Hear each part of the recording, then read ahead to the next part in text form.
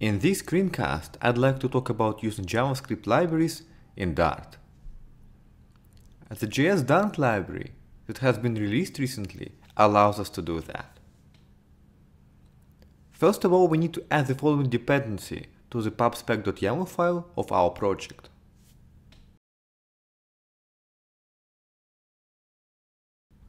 And now, let's install it. There is a JavaScript library, JSLib, that I'd like to use in my Dart application. As you can see, this library doesn't do much, but it's good for fiddling around.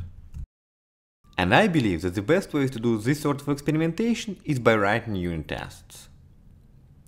So here I am importing the unit test framework and the JS library.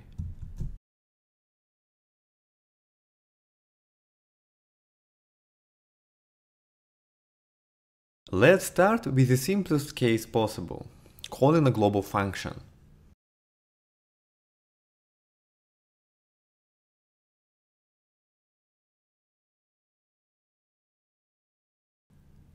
That's how we call a global JavaScript function in Dart. All the code talking to JavaScript must be wrapped into the scope block. And the context getter gives us access to the top-level JavaScript context, so we can call functions. Alright, now let's run our test in a browser. It's passing.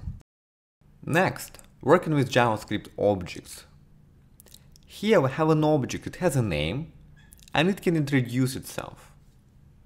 On top of that, we have a global function using that object.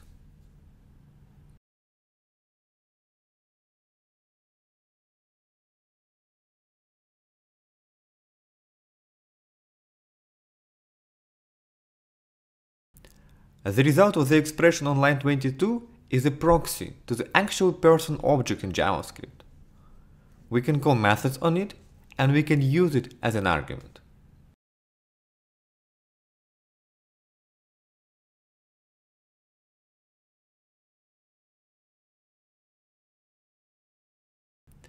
Alright, let's check the tests are green. And they are. Another example. We have a function here, verifying that a map contains a set of keys. Manually building maps and arrays using the proxy mechanism we just discussed can be tedious. Thankfully, the JS library has two top-level functions creating maps and arrays.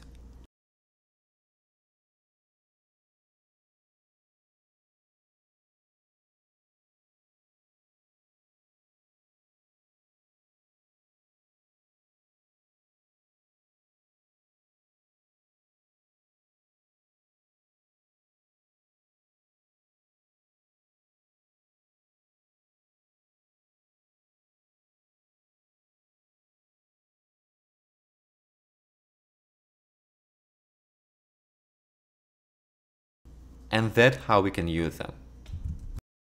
Wrapping up, we've taken a look at a few very basic scenarios. Now we know that we can use the context getter to call global functions. We can instantiate proxies to work with JavaScript objects. And we've learned how to build maps and arrays. Next time we are going to take a look at more advanced examples, such as using callbacks, managing proxy and callback lifetimes, and more. So stay tuned and thanks for watching.